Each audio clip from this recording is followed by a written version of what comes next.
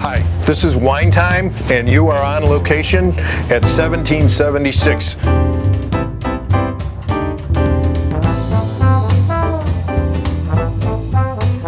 Hi, I'm Andy Andresky. Today's discussion is corks.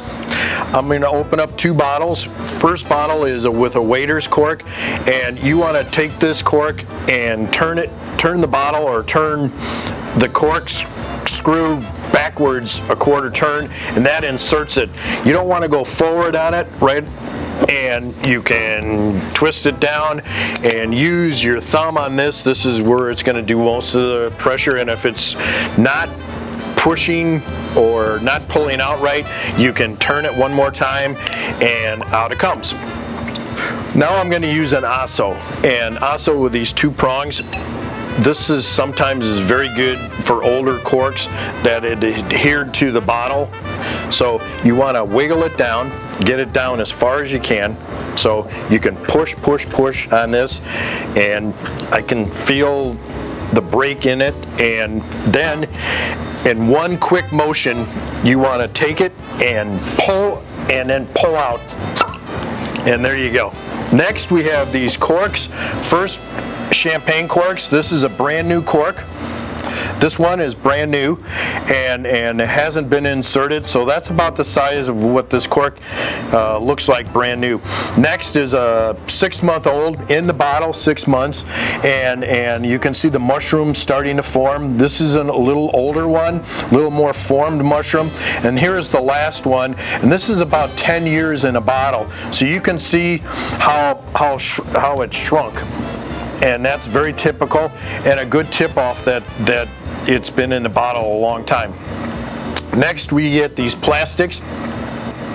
One of the things, when you pull a plastic cork out of the bottle, it's been vacuumed.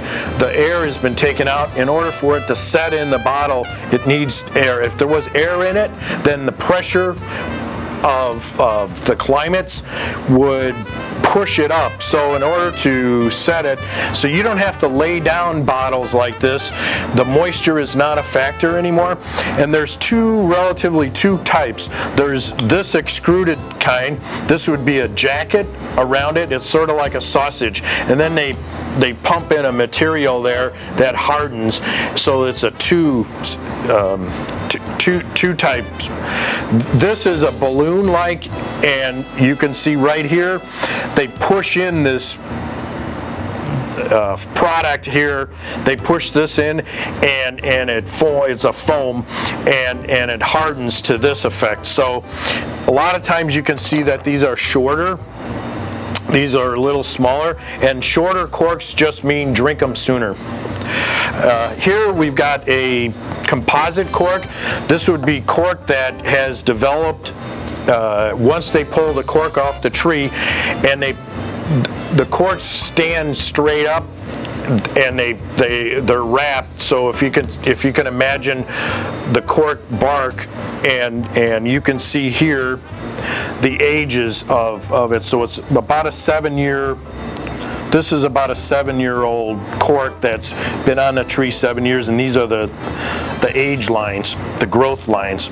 So from there, if you can imagine all the corks all around on a band, and then they cut that, and then they punch them out. This, after they punch them out, just like if you make cookies, you'll have a bunch left, and instead of making a cookie like they put all the dough back together and then make new cookies, they've got all this extra stuff, and they chop it all up and then they glue it. So this is a composite cork. This here is a hand-cut cork, and you can see little crystals. So this is a show of tartrates, and that's a common occurrence, especially when you store very cold, 40 degrees, not freezing, but your cellar's in the 40s. Here is a bad cork. And reason it's bad is it's been infected all the way to the top of the cork, and you can see all the wine lines on it. Here is an aged out. This one was 15 years in the bottle, and you can see here that I have twisted the bottle and it lays, so when it lays down, that cork is down. I twist and turn a quarter turn, and the water or the liquid inside will infect the bottom part more than anything else. So you can see that I've turned this one a lot. And corks are individual.